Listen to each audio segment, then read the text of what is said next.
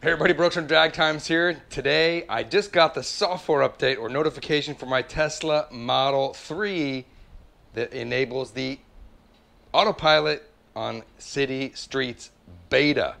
So I saw a couple of preview videos of this. I've been super excited to get this. Here's the Tesla Model 3, of course. If you didn't see the last video, we just dropped it on the iBox springs with some sway bars. Looks really nice. The fitment is just awesome.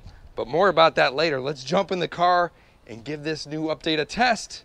And let's see how the car does reacting to stop signs and stoplights on autopilot through the city. So let's jump in and give this thing a first test, see how it goes.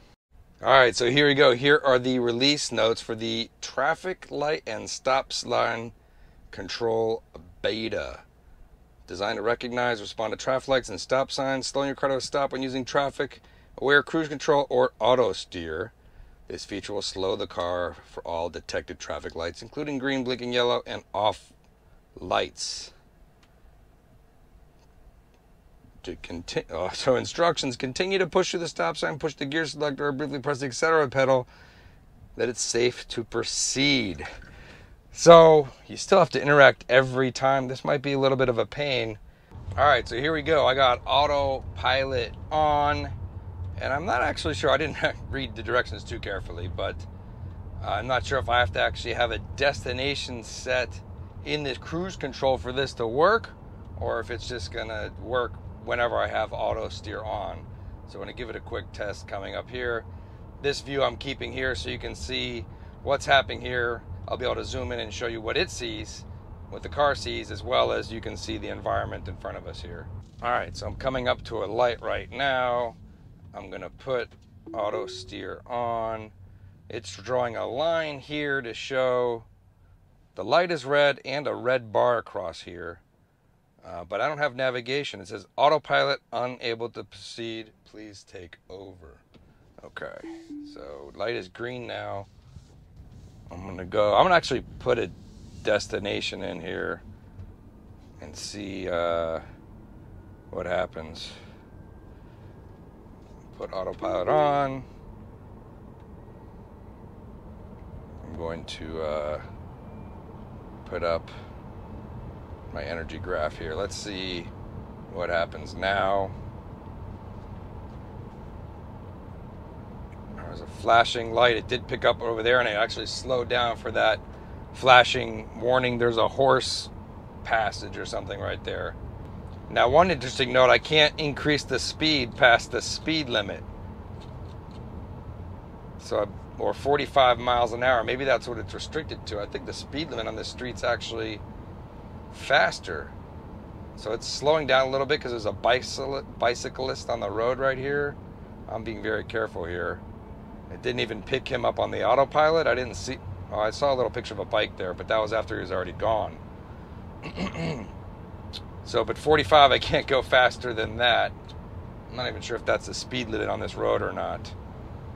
But nevertheless, I'm supposed to be turning up here, and it's not going to turn. So it does tell me traffic control in 400 feet.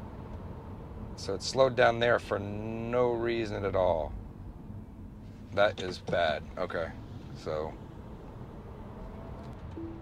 wanted to slow down for there. There was no stop sign and no traffic light at all there, but it slowed down. All right, so, okay, so there, I see how it works. Okay, so traffic light was there. It told me it was there, but in order to go past the green, I actually have to hit the accelerator, tap on it, or hit the cruise control to confirm that I want to go through that.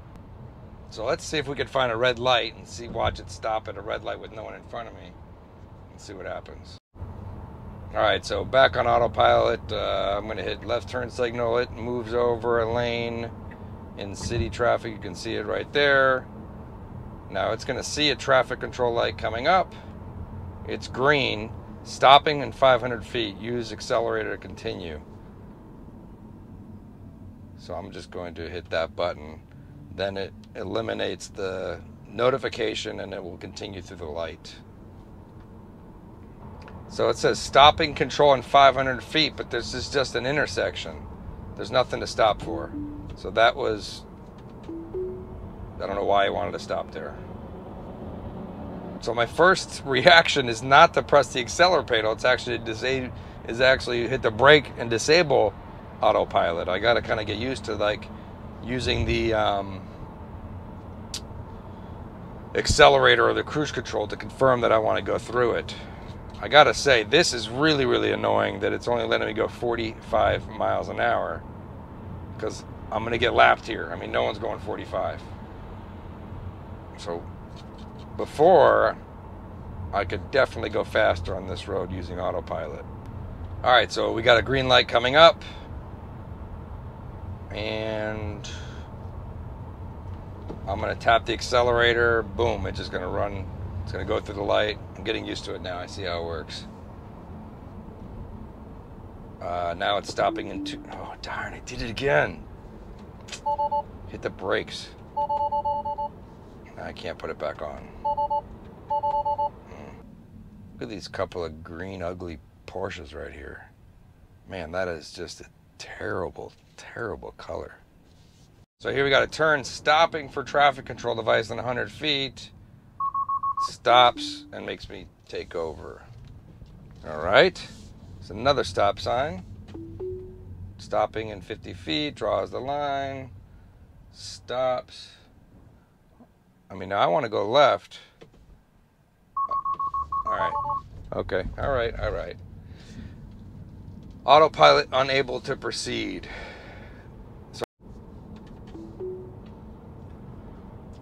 All right, so here we go. We got a stop sign straight ahead. Let's see what it says. Stopping for traffic control in 500 feet. And I guess you got to be pretty careful. You don't want to... Actually, it didn't give me the option to proceed. Even if I tap the gas, it still stops at the stop sign.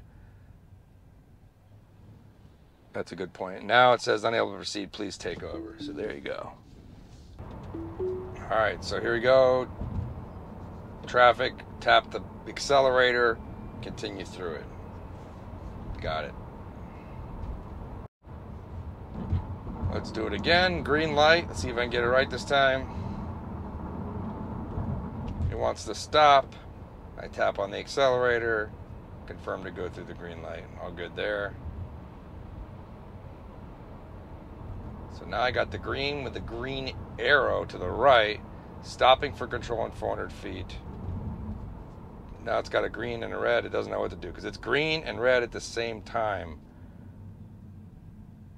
So it just stops. And then I hit go, and it's going to... Oh, it tried to make the turn to the right on the red, but it got halfway through the turn and just said forget it.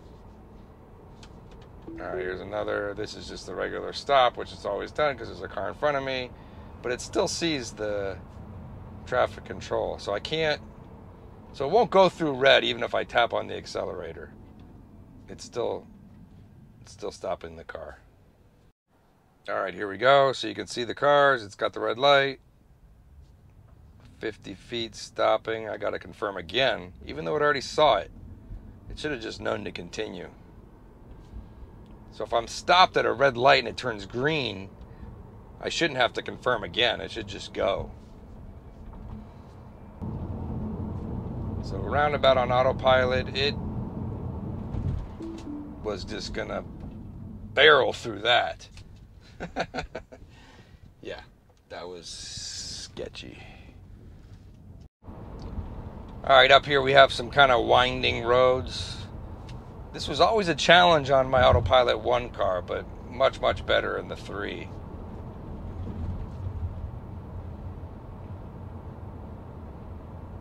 It actually slows down for the corner here, which is nice. Slows down to 40, makes this turn really well. Always keep my hand close here just in case, because we got oncoming traffic. It reduces the speed, takes this corner really nicely. Little hesitation there. Picks up speed again.